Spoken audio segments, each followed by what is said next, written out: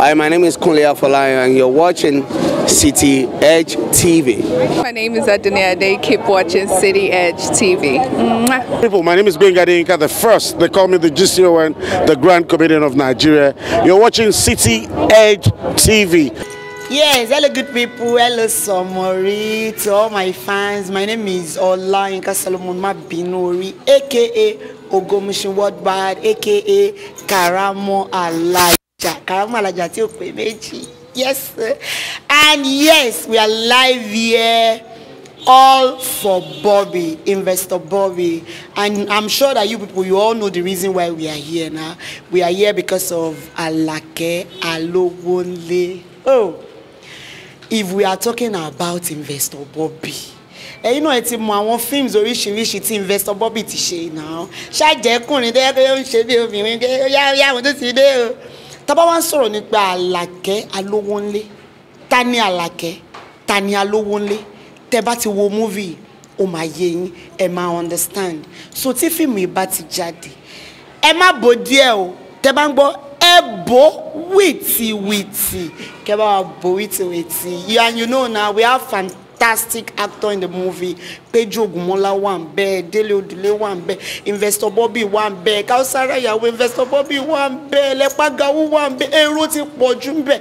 Oh yeah, kemi no one be. Among by mo travel. But Tebawu, my love movie.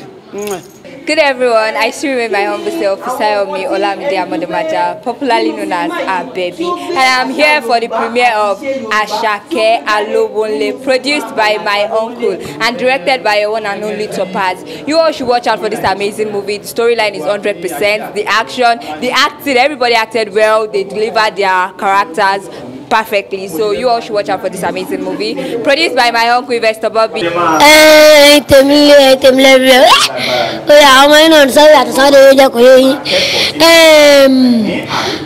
Awasi premier Alake Alowonle. My movie mad. Okay, I just say movie mad. Go and check it out. Alake Alowonle. You win motion. You win motion. You win motion. Alake Alowonle. Cinema. Oh man, oh crazy. Only story to man. I want to have me go to Alake Alowonle. Produced by Investor Bobby. Bobby Adebayo. Investor Bobby.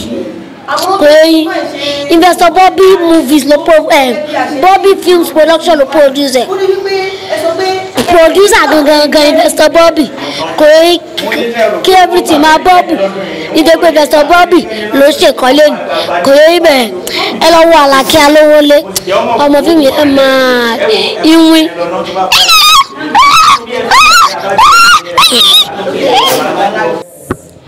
Ẹ káàsán o, orúkọ mi ni Ọmọbọ́láńlé Adigun tí àwọn èèyàn máa ń pè ní Ọmọbọ́lá Val. Àwọn kan dẹ̀ máa ń pè mí ní Vibe Queen. Nínú eré Alake Alowonle, mo ṣe character méjì. Character mi ó jẹ́ characters torí méjì mo ṣe characters tó jẹ́ pé ó lágbára gidi gan. So mo ṣe lára àwọn ẹrú tí mo wá ṣe. Ó jẹ́ ẹrú tí ó ní agbára, ó wà lára àwọn àjẹ́, so ó máa ń gbèjà àwọn ẹrú tó kù. Alake Alowonle ó dùn gidi gan ni, ẹ wò ó dẹ̀ kó àwọn èèyàn jàǹkànjàǹkàn jọ. Ó dẹ̀ máa jáde sí Àpáta TV ní YouTube ní ọ̀sẹ̀ yìí. Tó bá ti jáde, ẹ wò ẹ má dọ̀lù, ṣe ni kẹ́ bò wìtìwìtì. And gẹ́gẹ́ bí ẹ ṣe mọ̀, it's produced by Adebayo Adeniyi, ìyẹn tó ń jẹ́ Investor Bobby. Ẹ kọ́lẹ̀ ẹ kalẹ̀ ní gbogbo tẹ́tí ń gbọ́ mi ní àsìkò yìí. Orúkọ mi ni Adeniyi Kausarat. Mo play role Àbíkẹ́ nínú Alake Alowonle. Role mi tí mo play ó jẹ́ ìkan tó jẹ́ pé mo máa ń bá máa ṣe pútẹ̀. Èmi mo máa ń ní kẹ́gbọ́n mi ṣe nǹkan, mo máa ń tì ó dẹ̀ máa ṣe. A dẹ̀ jẹ́ èèyàn kan tó yẹ pé a stubborn, a máa ń da ìgboro rú. And Alake Alowonle ó máa jáde sórí YouTube channel ní Àpáta ní ọ̀sẹ̀ yìí. My name is Kabiru Adeyinka, popularly known as Arinoja. Èmi lòkùnkùn mẹ́kí ọmọ ajímútábà Ògùn. Kí ni mo wá ṣe bí lónìí? Mo wá láti wá support èèyàn mi, brother mi, ọ̀rẹ́ mi, colleagues mi, Investor Bobby tó ń ṣe premier movie lẹ́ni Alake Alowonle. A very beautiful movie. Inú mi gan dùn láti kópa nínú movie yẹn tí Ọlọ́run fún mi lókun àti agbára láti kó ipa ribiribi gẹ́gẹ́ bí aláwo tó kojú àwọn àjẹ́, tó kojú àwọn àgbààgbà, ìbàfẹ́yìn àgbààgbà o. So tí movie bá ti jáde, mo bẹ̀yìn èèyàn mi lọ́kùnrin àti lóbìnrin, lọ́mọdé àti lágbà yín pé kí ẹ bá wa túyáyá kẹ́ bá wa wò. Ojú tẹ máa fi wò ó ní fọ́, owó tẹ̀dẹ̀ máa fi wò ó kò ní ràn yín lágbára Ọlọ́run. Àbùdí ń tolókun, àbùdí ń tọlọ́sà, àtòjò àtẹrùn, ilé alákàn kì í gbẹ, àpò yín ò ní gbẹ fowó. Àlàáfíà tẹ fi máa wò, Olúwa fi fún yín o. Good evening, ladies and gentlemen. I go by the name Adebayo Adeni, aka Investor Bobby, and with me here is. Orúkọ tèmi dẹ̀ ni Adeniyi Kausarat. Yeah, that's my wife. We are on the movie premiere Alake Alowonle, produced by me and directed by Topaz. This is my first ever movie premiere, and we are live at Magnificent Cinema, Moneypan. Yeah. So I appreciate everyone who came here to support me. I appreciate everyone who has been a big support to Bobby Films production.